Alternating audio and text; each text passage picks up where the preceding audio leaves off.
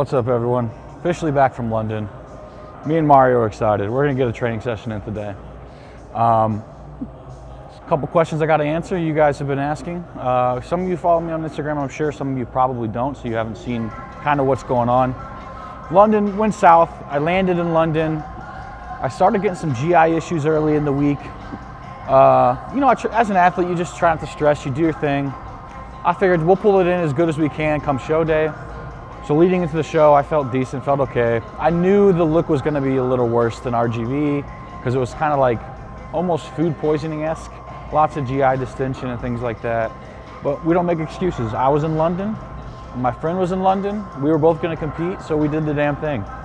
I think I ended up in 13th place there. The look was probably 5–10% worse than RGV just because of what happened. I couldn't pull my stomach in. I hadn't pooped in like 36 hours. It was insane. So anytime you're that lean, you are very immunocompromised, and the littlest shit can set you off. All that travel, eating food I wasn't used to, and then I got this damn cream of rice supplement that I didn't know what it was. I thought it was just cream of rice, and it fucked me up. I'm gonna blast that brand when I figure out what the name is, because it's been notorious for messing people's GIs up. That sucked. It happened, but good news for you guys, you're getting more prep content because we're not going out like that. Next weekend, Carol's gonna do Reno. She's gonna do the Legion show. I'm gonna go out there, support her. I might do it, we'll see. I have 3 days to decide, 4 days to decide. We're gonna see how I look, probably Saturday, and I'll make a decision. If I look how I looked the day before I left for the UK, I'll for sure do the show because I was on point. We're doing great. Things are awesome. Sister got into town last night. Nieces are in town. My mom's in town. Family's all around. I feel great. We're just gonna be dieting hard, training hard, and getting you guys more content because honestly, the insanely positive comments and feedback me and Mario are getting on this channel is like nothing I've seen. You get channels that blow up and there's always some negativity. I feel like me and Mario have just kind of gotten amazing feedback. Mario's filming. Mario, whenever he upgrades the color grading, whenever he figures out new intros, like you guys are loving this shit. We're loving the feedback. It's making us better at what we do. So we're gonna keep going. Prep content, not prep content, we're gonna keep pumping out videos all year. It's gonna be fun. You guys, please let me know what you wanna see. I recorded a bunch of stuff in London with the gimbal, the Osmo Pocket. I'm still getting used to it, so I doubt Mario could use any of the footage. It's kind of weird, the tracking's off. But I'll figure it out and we'll get some vloggy type of shit going, some full day eating and things like that that you guys want to see. But we're gonna get to the session because Mario's got his family in town too. We gotta go show our families around and have a good day. It's early morning training. Let's get this back session in and done with. Small variations to the mesocycle. We're gonna do lat prayers. I was doing lat pullovers, and that one day you guys saw, I substituted lat prayers at barbell, strip barbell. I like the lat prayer, so we're gonna sub in lat prayer for the lat pullover, and then I'm putting in more compound stuff. I'm imparting some novelty, whether I do Reno or not. There's another show in 5 weeks. So I'm treating it as a new mesocycle. Reno or not, I'm creating new variations, creating some novel stimulus that's gonna help us hold onto that lean tissue a little bit better. And I'm gonna do some bent rowing today. I'll make sure that I do the lat prayers first, the lesser compound variation of the row, which is gonna be a flexion barbell row, before my bent rows. So I'm doing flexion rows and bent rows today, because I really like the way they make my lower back feel, and they're just an amazing stimulus for me. I've always done bent rows. I keep them in through prep. We're gonna go back to that and keep doing them. So without further ado, let's get started. Me and Mario gotta get this shit done.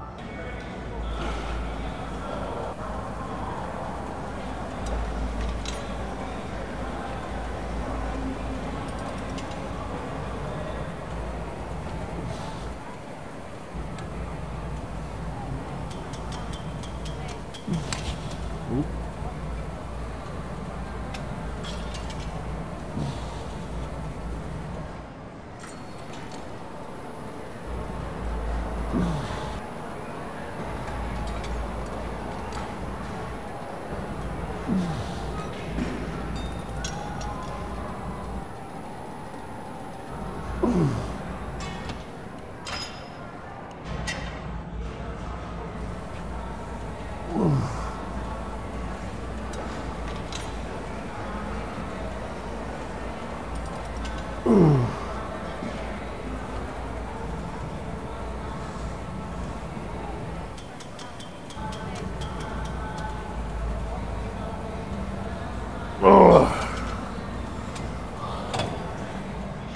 that was good. Remember, you're trying to stay completely parallel.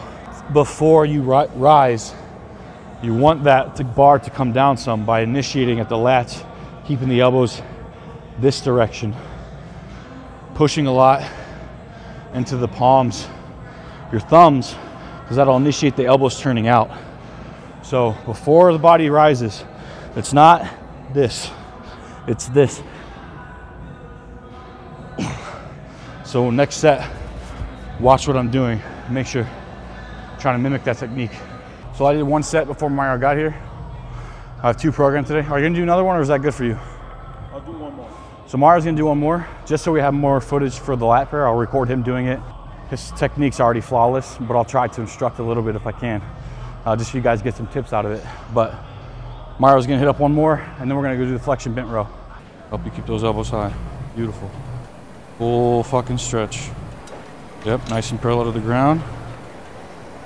Initiate the lats first. Don't let your body rise yet. Lats first. Yes. Push your body forward. Lats now. Yeah, Mario. Good. Body forward. Toward the ground. Toward the ground. Lats. Elbows high. Lats. Yes. Start moving the body up when it passes your head. Lats. Lats. Lats now. Yes, Mario. Perfect.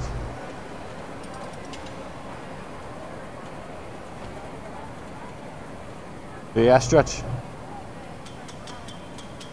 Good.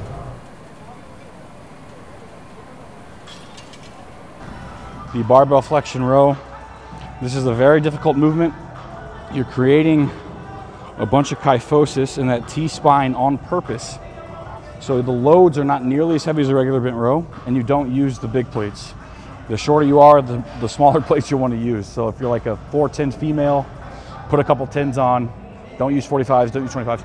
I'm gonna put these 25s on. That's gonna be the heaviest plate that I put on, because we gotta keep it to where I can actually do that flexion and be here.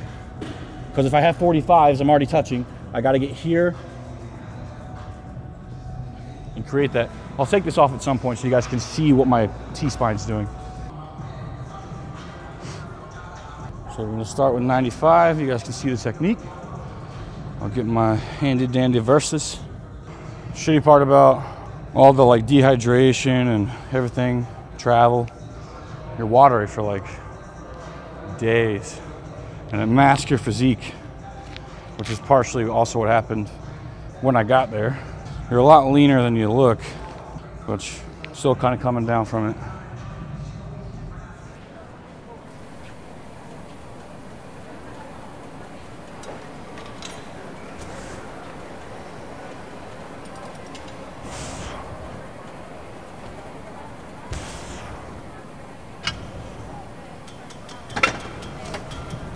So Mario asks, so what is the rep range? Because this is more of a compound exercise.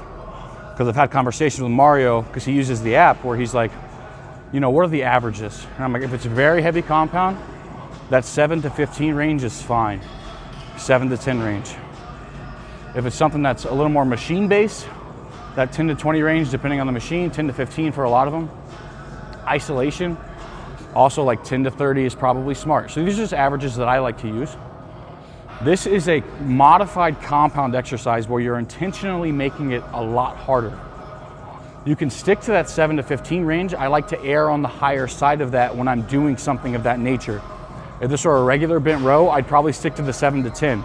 Because it's a bent row variation that's making it difficult on purpose by modifying the technique, the leverages and things like that, you can stay in these positions a little longer because the load's not limiting your erectors or anything like that. You're intentionally training them. So I stick to that 10 to 15-ish for this specific exercise. Same thing with something like, let's see, super elevated heel, barbell back squats with like a pause. You could probably do 10 to 15 with that. If it was a regular barbell back squat, ass to grass, just kind of like flowing through the movement, 7 to 10 might be more appropriate. So that's kind of how I would like to treat this. But anywhere from 7 to 15, no wrong answers. Just try not to load it up so much that you're heaving and hoeing. That's not the point of this exercise. Save that for the bent rows.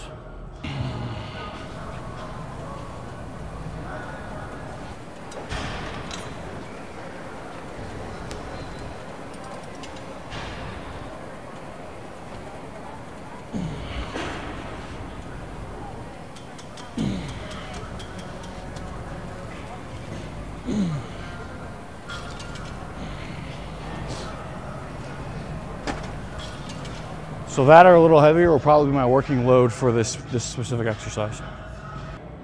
We're nice and warmed up. Just gonna go into the movement. Aiming for that 10 to 15 range, couple in the tank.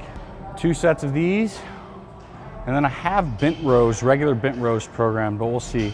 I did that on purpose because doing those 2 movements prior to bent rows will limit the load, and because I'm so deep into contest prep and I'm doing another couple of weeks of dieting, it's gonna be like 20 something at this point. I don't wanna use the loads I can typically use on purpose. People get so caught up with like, you gotta be using the same weight all prep. It's completely wrong, it's ass backwards. You're not going to be for a bunch of variety of reasons. From as simple as your leverage is changing, all the way down to proteins unraveling inside of specific fiber types, changing the fiber type characteristics a little bit to where you can't produce more force, or the amount of force you could. There's all kinds of shit going on. So getting the client mindset away from load has to be the same to like pre-exhaustion type of stuff, machine-based stuff, making it to where they're having fun with their training still and not so focused on numbers to keep them away from that, their mind away from that shit. So I'm intentionally doing that for the bent row. I'll probably bent row, but we'll see. So let's say typically 275s working sets, 275, 315. I might get up to 225 for sets of 7 to 10 after doing these 2 exercises. So we'll see. I want to do them. I'm feeling good. Hamstrings are good. That's one of my problem areas where I got to worry about how much volume's going there. And this clearly, you're in a partially contracted state and holding an isometric contraction as you're bent over. So we got to be safe. So far, so good. Probably gonna do bent rows after this, but let's get into the set.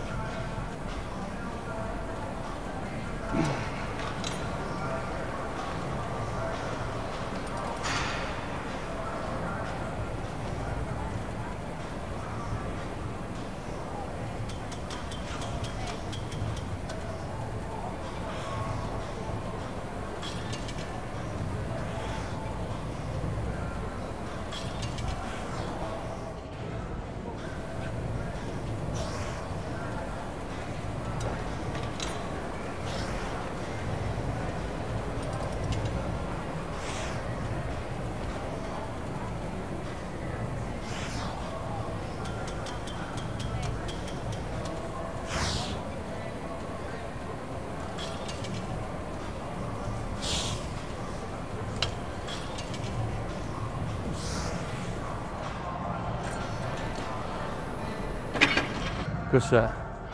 Erectors all the way up to traps, rear delts, rhomboids. This is a full back exercise. All that row for the lats bullshit, the fuck out of my face with it. This is for the back. We're modifying it to hit the whole back. So let's do that. So Mario's a smart cookie. So he added those plates. What I was telling you guys, the shorter you are, the less plates you'll have to use, or just the bigger a deficit you got to stand on. You can also grab wider on the bar. That's another variation. Another way to get that nice deep stretch to make sure you're doing these properly. So notice the slight kyphosis in the T-spine with the lower back still nice and tight, slightly reaching forward. Huge range of motion. These are fucking flawless. How you doing? You're looking in shape. How much weight are you down? Man, down to 210 finally. You look good, man. You look good. You got a show coming up? Or? I just competed in London. Before that, I competed at RGV in Texas. I got 5th there. 5th there. Got to London, got a little sick. Ended up in like 13th. So I'm not gonna end my season. Border to inlet. Right, exactly.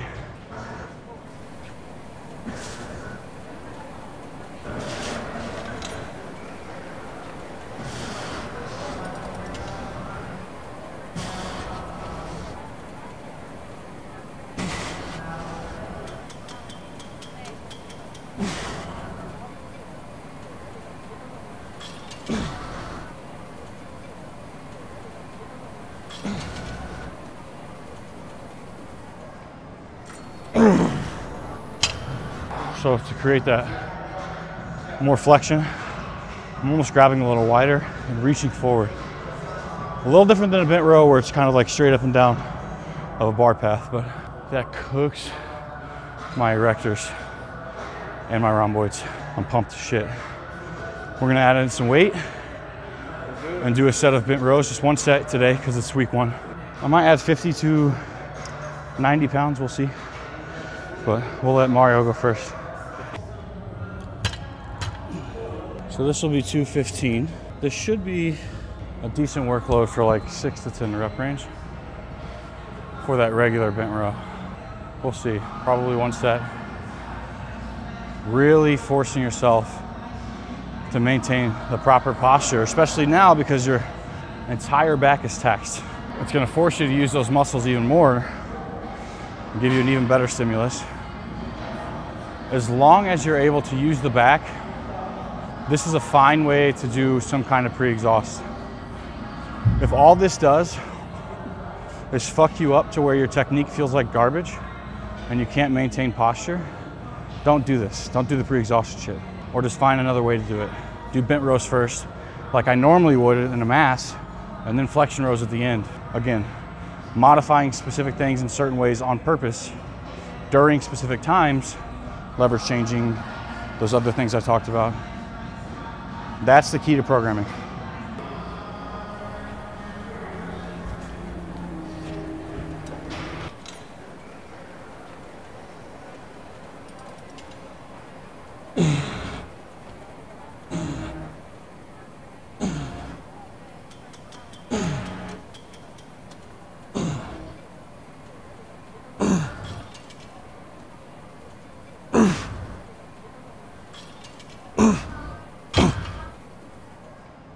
Good weight.